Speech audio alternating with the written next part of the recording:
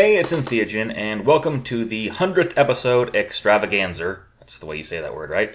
100 episodes, 100 videos on my YouTube channel, which is way more than I ever thought I would get to. To be honest, I have a history of not following through on these things. I tried having blogs. And I've got a Twitter now, but I had a Twitter like 5 years ago that I did about 50 tweets on and then never followed up on.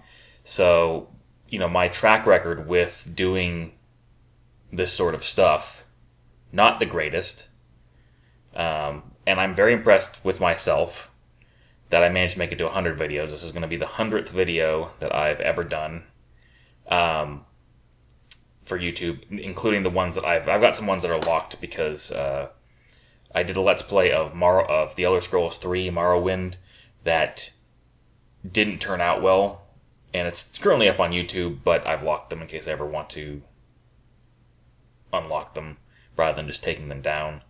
As you can see my spectacular bedroom here that I'm recording from in my apartment. So,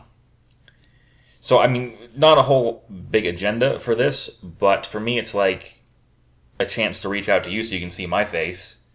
This handsome fizzog, as the Victorians would say, including the incredibly nerdy t-shirt that I'm wearing here. Why do I Let's Play? Well, to start off with, I suppose, is I have a nasty tendency to talk to myself when I'm alone. I've always done it as far back as I can remember. It's a great way, for me at least, to organize my thoughts. If you watch my videos, you notice that I tend to kind of, not really stutter, but kind of trip over my own words. And I think part of that has to do with the fact that I think really quickly, and I tend to think way ahead of what I'm saying. And talking to myself helps me to order my thoughts and get them more streamlined, more coherent. So Let's Playing in that sense is a natural extension of that. And I had a lot of video games that I hadn't played in a long time that I wanted to play again. And I thought, well, why don't I make some videos about this? Because I've seen some Let's Players. I've seen Chugga Conroy, and I've seen Jesse Cox, and, Wow Krendor, and Proton John, and Disease Crab, and Lucajin, and all of these other, YouTubers who are doing these Let's Plays. And I thought, well, that's brilliant because, people don't have to see my face. I can make videos, and nobody has to see me because I'm hidden behind much more beautifully rendered video game footage than the horribly rendered real life that I exist. No, I'm just kidding. And incidentally, I didn't realize how nasal I was until I actually started recording. My voice was until I actually started recording these videos. But yeah, so that's why I got into Let's Playing in the first place. To be honest, I don't care about views. I'm on the Let's Play Reddit, and there's a lot of question of how do I boost my view count? How do I boost my subscribers? And I love my subscribers. I love that I have some subscribers, and I love that occasionally people are watching these videos. But it's not something I'm really concerned about.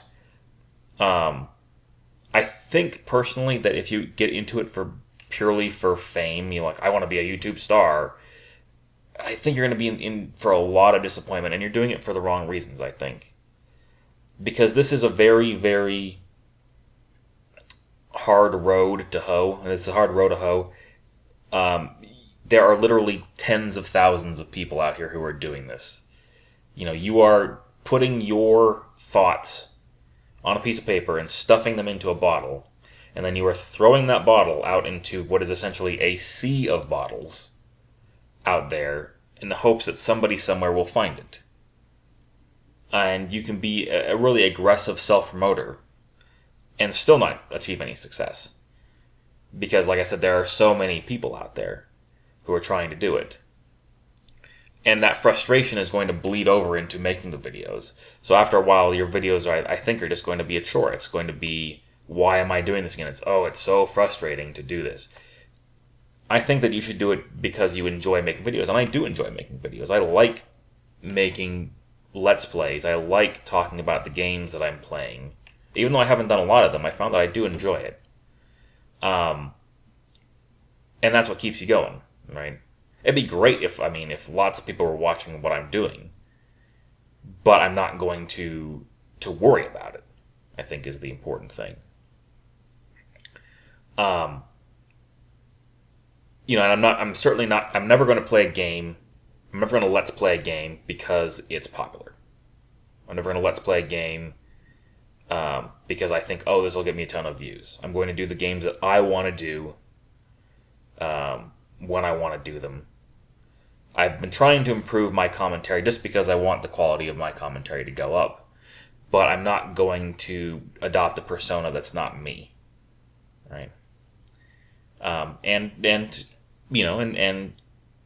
I would have to admit that if I was concerned about views, that strategy is not paying off, because I have 13 subscribers. Love all you guys. Hey, thanks for subscribing to my channel. And I usually get 1 or 2 views per video, which is not a lot. But that is what it is.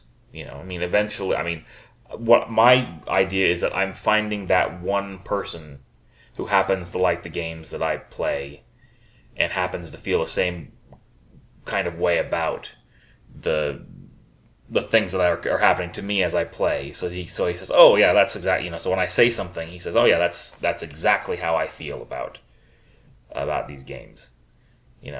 That's who I'm shooting for. I don't know whether I've found that person yet. But I'm going to continue doing the games that I'm, doing right now. So far, let's do a little bit of status update. It's the 100th video. I've done about 13 videos of Minecraft, which is a very fun game. But I'm thinking the limits of what you can do in Minecraft, in the sense of making an entertaining video. Because it's possible that, you can do a lot of stuff in Minecraft. You can build all kinds of cool stuff, and I'll probably come back to it and we'll complete our basilica that we're building in Minecraft. But in terms of new things to show you, I'm running out of stuff. Then we're working on Age of Empires. Extravaganza is intended to be a sort of a label, I guess you could say, like a recording label. And I like strategy games. I have a lot of them. I have a ton of strategy games. And I thought, well, what if I start, Let's Playing those? And that way I'll be able to sort of create a niche for myself. Since I love strategy games, I love history, I love talking about history, it's a natural fit for me to do strategy games as we've been doing. So expect to see a lot more of them.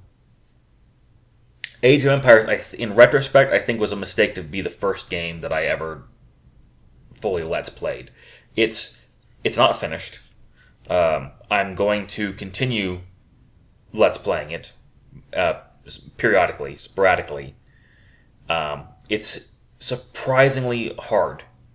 It's a lot harder than I remember when I played it, almost 20 years ago.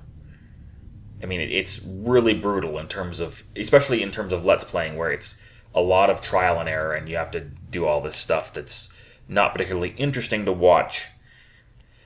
Which is why I was concerned I'm getting bogged down on it. I'd spent 3 months on Age of Empires. My initial thought was, well, it'll be, one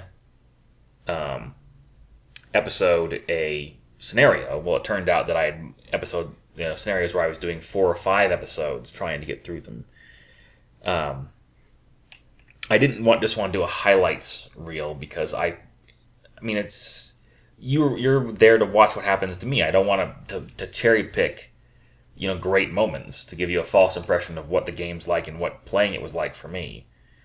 A certain amount of editing is going to be necessary, but I like the Let's Plays where you're seeing, basically real-time footage. That's the kind of Let's Play that I want to do.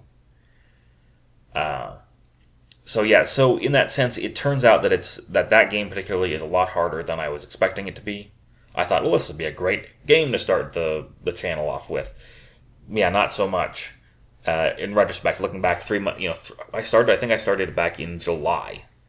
I think I posted the first video of it at the beginning of August, I want to say. So it's currently the middle of December right now. I'm just recording this on December 15th, 2015. So yeah, so 3 months of just banging my head against a wall of really difficult scenarios that are very luck-based and very trial and error-based does not particularly make for good watching, in my opinion. So hence we moved on to our second game, which is Sid Meier's Alpha Centauri, which I love. I love that game. I love that game to death. I've played it I've probably installed it on my computer 10 times since I first got it. As opposed to Age of Empires, which I haven't played since 1998 or so. Sid Meier's Alpha Centauri is a lot of fun. Basically, all the footage is already recorded. I recorded it even before I started posting it, which I think is the way to go. I think that's in the future is the way I'm going to do things, is get the entire series done and have it ready to go. And it's a lot of fun, that game, and I hope you're enjoying it, watching it. But so we've done about 35 episodes of Age of Empires. There are going to be 20 episodes total of Smack. And then I've already got about half of the next game I'm going to play in the can. I'm not going to tell you what it's going to be. It's going to be a surprise. You will find out what it is when I post the first video. But like I said, I've already got about half the videos made. Well, at least the footage recorded, and then about half of them made. And then I'm going to continue recording that. And then we have Bargain Basement Games. I wanted to do a series. I was inspired to do the series by Jesse Cox and his Fan Fridays series. I'm a big fan of Jesse Cox. He's a great YouTuber, got a great persona, great presence online. And this idea of doing short, one-off games really appealed to me because it's a great way to get through a lot of games really fast, develop a lot of material real fast, and also have some fun with the format. I mean, there's a tendency to assume that you're going to play through the whole game. So it's very daunting when you look at a game like, oh, I'm going to do The Witcher, or I'm going to do BioShock, or I'm going to do The Elder Scrolls 5 Skyrim, where it's like, this is going to be like 100 videos. Just this game by itself. And it's very daunting just to it's like standing at the foot of Mount Everest and looking up and saying, I'm going to play this, I'm going to climb this whole thing.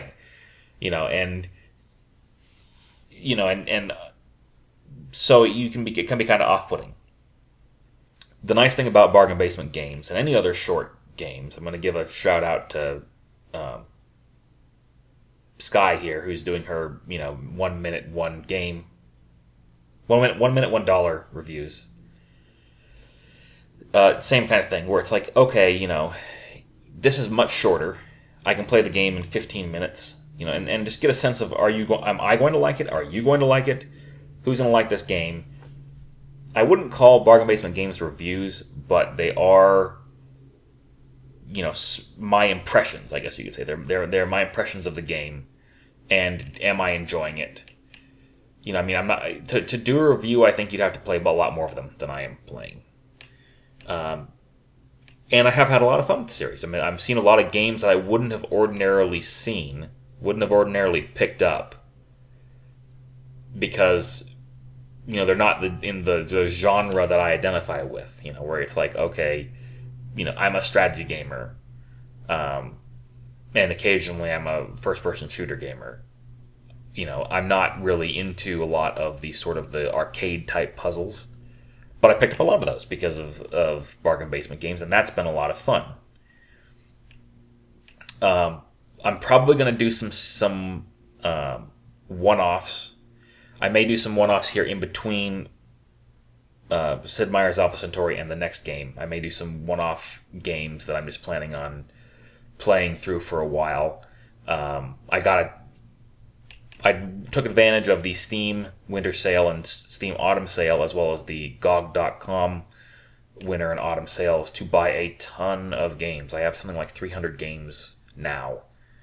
A lot of them I bought really cheap as part of bundles or whatever. So, I mean, and they're older games. I may play some of those.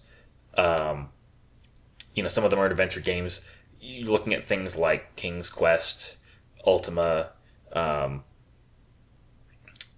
what else? Like Heroes of Might and Magic.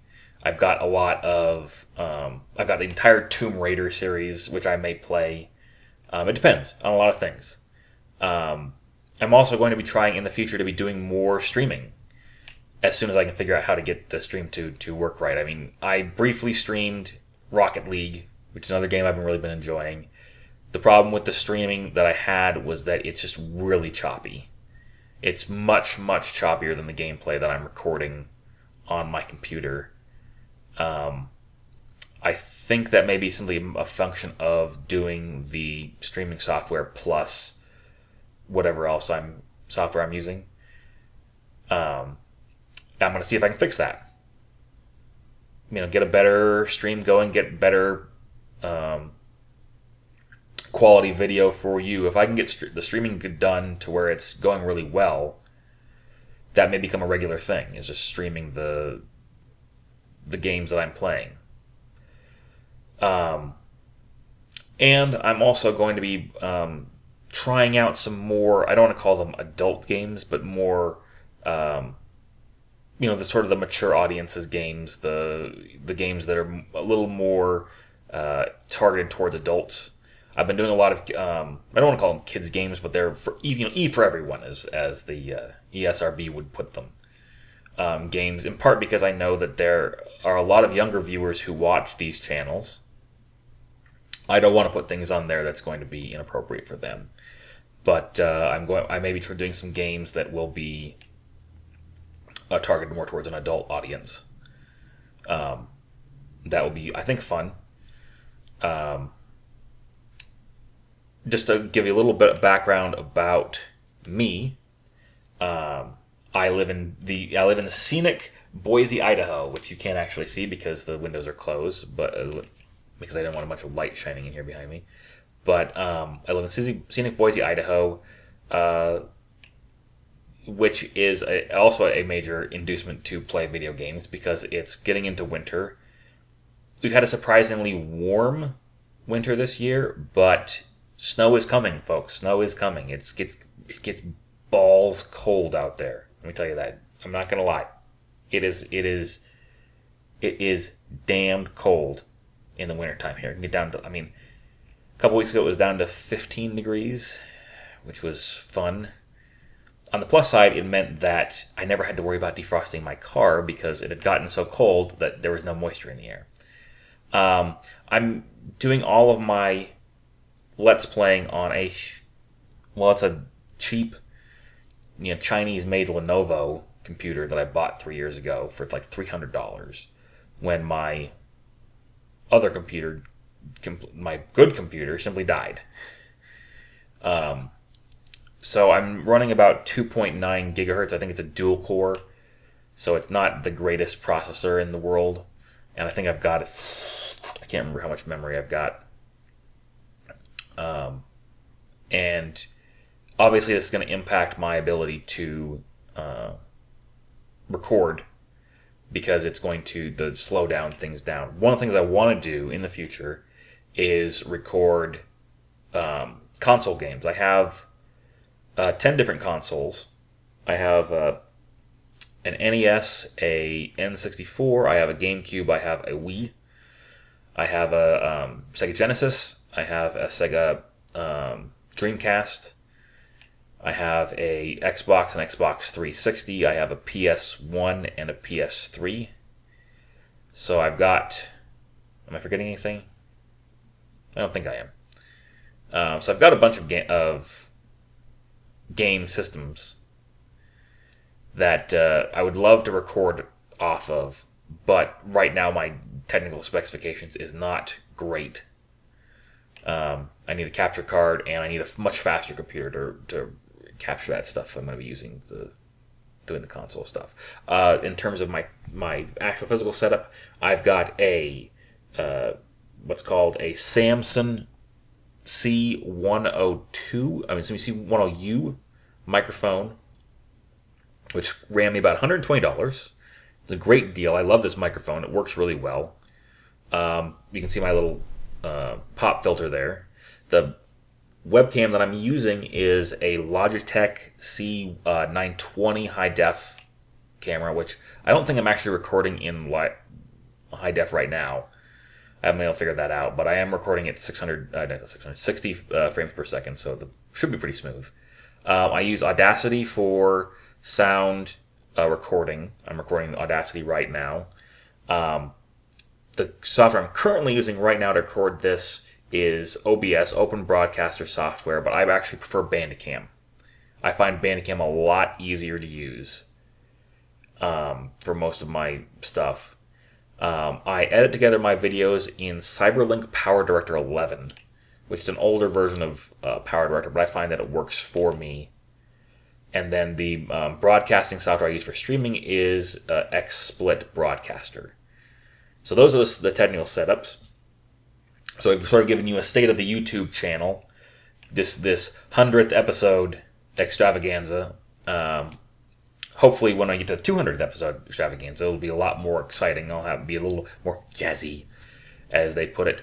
But I wanted to give you guys a sense of who I was and what this channel is about, and what we can look forward to in the future. So we're going to look forward to some more bargain basement games, more strategy games. Yeah, with luck, once I get a better setup, we'll be starting to see some console games, as well as some one-offs that are older that I've gotten through GOG.com or Steam. So that's what we're looking forward to. I'm going to call this an episode. I will see you next time.